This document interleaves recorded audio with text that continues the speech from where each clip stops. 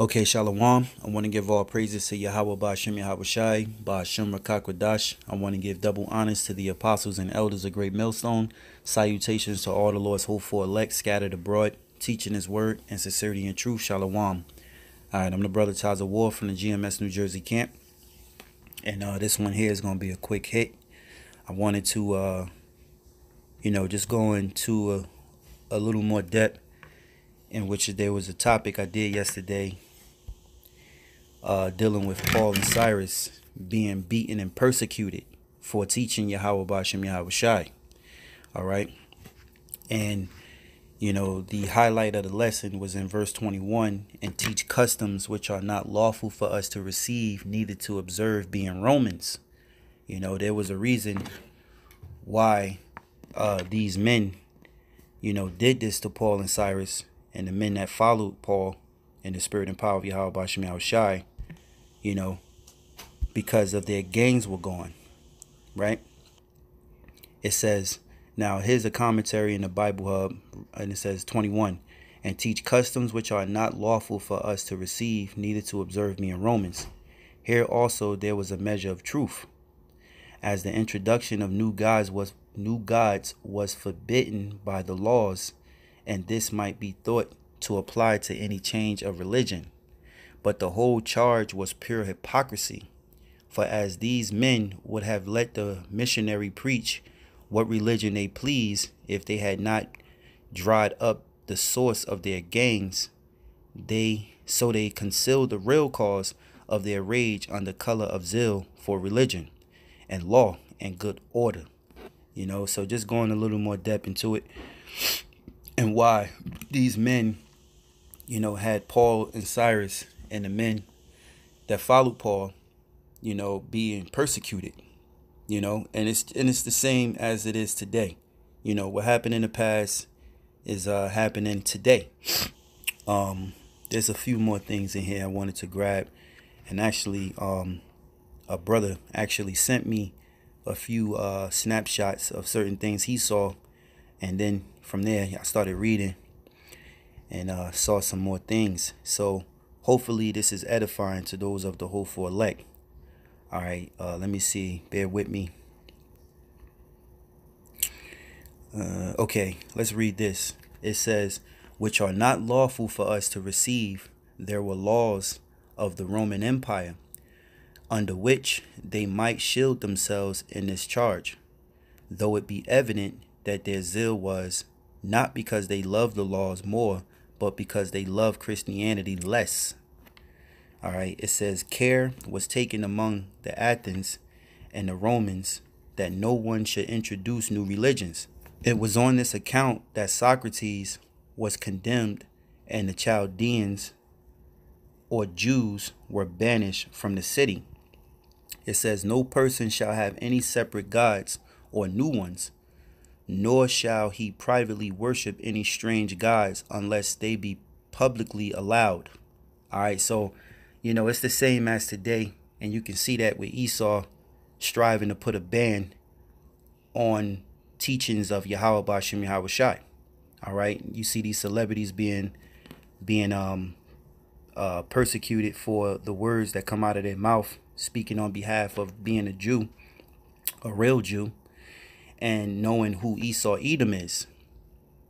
Nick Cannon, for an example, you had like a good 2 weeks in a row or 3 weeks in a row of celebrities making mention of knowing that they're Israelites. And you saw basically Nick Cannon overall out of all of them. And I think Tiffany Harrison's suffering too. That's why she cut her hair off. But they're being Esau's coming down on them for speaking, of this truth, right? And not only that, but us Hebrew Israelites, and celebrities like Ice Cube were being called anti-Semitic. All right. Now that's kind of ridiculous, because to be Semitic, to be anti mean against, and Semitic, we are Semitic. All right. Jacob and Esau were twin brothers, and they came from out of the line of Shem. So how could we be anti-Semitic? So eventually, the more and more these draconian laws get pushed, all right, they're going to put a ban, just like a famine on the word is going to come, you know, for teaching his word.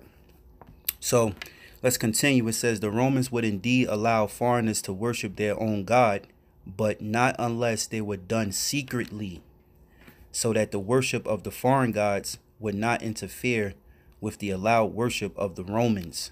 And all the Roman gods were false gods, okay? False gods. And just as well as today, the scriptures say how the God of this world have blinded them, and so that the occasion for dissension and controversy might be avoided. Neither was it lawful among the Romans to recommend a new religion to the citizens, contrary to what was confirmed and established by the public authority, and to call off the people from that. It was on this account that there was such a hatred of the Romans against the Jews. Tertullian says that there was a decree that no god should be consecrated unless approved by the Senate. All right. So let's go and read this right here. It says, and teach customs which are not lawful for us to receive, neither to observe, being Romans. It says, here also there was a measure of truth, as the introduction of new gods were forbidden by the laws, and this might be thought to apply to any change of religion, but the whole change was pure hypocrisy. All right. It says, for as these men would have let the missionary preach what religion they please, if they had not dried up the source of their gains. So they concealed the real cause of their rage under color of zeal for religion and law and good order. All right. So, you know, when it goes back to Acts 16:21, these men who persecuted Paul and beat him and brought him up to the magistrates, all right, you know, their real cause was because Paul stopped their gains. And it clearly tells you that in the 19th verse. It says, and when her master saw that the hopes of their gains were gone, they caught Paul and Silas and drew them into the marketplace unto the rulers. You know, because Paul took that lying spirit from off that damsel, which was a young woman or a maid. Okay. So the real reason was because their money was dried up. All right. And let's go into a little more. I have one more. Hopefully, Lord willing, I pray this is edifying. Now it says, being Romans, it says the Romans granted absolute toleration to conquer nations to follow their own religious customs, and took the gods of these countries under their protection of Otha, Dimension, Commodus, and Caracalla, was zealous partisans of the worship of Isis. Serapis and Cerebella were patronized at Rome. It says he took the gods of these countries under their protections. Okay, so Esau had all these gods in which he allowed, you know, for you to worship, but the true and living power he didn't allow it. Okay, it brought too much controversy, you know, it brought too much drama, you know, and it brought people to come against their power, you know. So going back unto Acts 16:21, and teach customs which are not lawful for us to receive, neither to observe, being Romans. It's the same as today. You got Israelites, all right, which are so-called Negroes, Hispanics, all right, West Indians, Haitians, all right, Native Seminole Indians, Mexicans. You know, they hear this truth. They see the gospel. They see the men of the Lord, and they know what it's about. You know, they know the 12 tribes of Israel, but they despise this truth because they say we're teaching customs which are not lawful for them to receive, neither to observe, being Americans, you know, or you could say from whatever land that you are in. Okay, because Job 9:24 says the earth is given into the hand of the wicked. All right, so whether the Moabites are ruling or not, you know, whether these other nations are ruling in their land, we know that Esau rules the world. You even got Chinese and Japanese people who worship Jesus Christ. And I'm talking about sweet Jesus. All right, white Jesus. You know, they got the picture and everything. They cry and, you know, You got Hamites who worship white Jesus. You know, so it's really no different from what it was in the past. You know, and sooner or later Esau is going to put a ban on worshiping Yahawashi. You see how much controversy is brung to his kingdom. All right. And let me get a quick precept here. Let's read this. This is 2 Corinthians 4:3. But if our gospel be hid, it is hid to them that are lost, in whom the God of this world have blinded the minds of them which believe not, lest the light of the glorious gospel of Yahawashi, Hamashiach, who is the image of Yahawah, should shine unto them.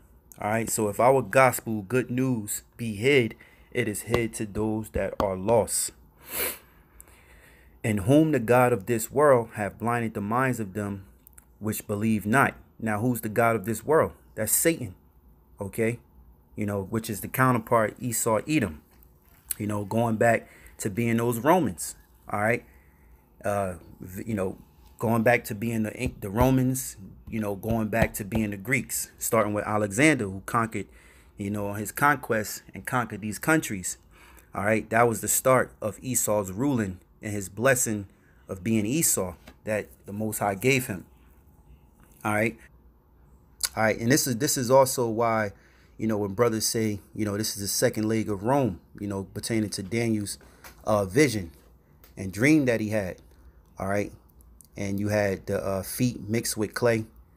All right. It goes back to what? The Roman Empire. This ain't nothing today but the modern day Roman Empire, which goes back to being the Greeks. All right. Which who is ruling, who ruled back then, who's ruling now is Esau, Edom. He's still in power. He fell and now he's back up in power, which he came back up in power during the time of the Borgia family. All right.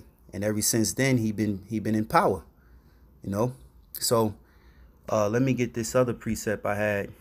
It was 2 Corinthians 10. 10:5. It says, casting down imaginations and every high thing that exalteth itself against the knowledge of Yahawah, and bringing into captivity every thought to the obedience of Yahawashi. All right. So when Yahawashi is being taught, there's going to be controversy. There's going to be trouble. There's going to be, hey, when the Most High sends his word and his prophets to speak, hey, shit goes down, man. All right. You're going to have pestilences, earthquakes in diverse places. All right. Wars, nation versus nation, kingdom versus kingdom. All right. And this is why they basically put a ban on worshiping Yahawashi, you know, all right, which is the true and living power. All right. And I hope this was edifying. I just wanted to bring that up. I want to give all praises to Yahawah, BaHaSham, BaHaSham, Qadash. I want to give double honors to the apostles and elders of Great Millstone. Salutations to the Lord's elect. Shalom.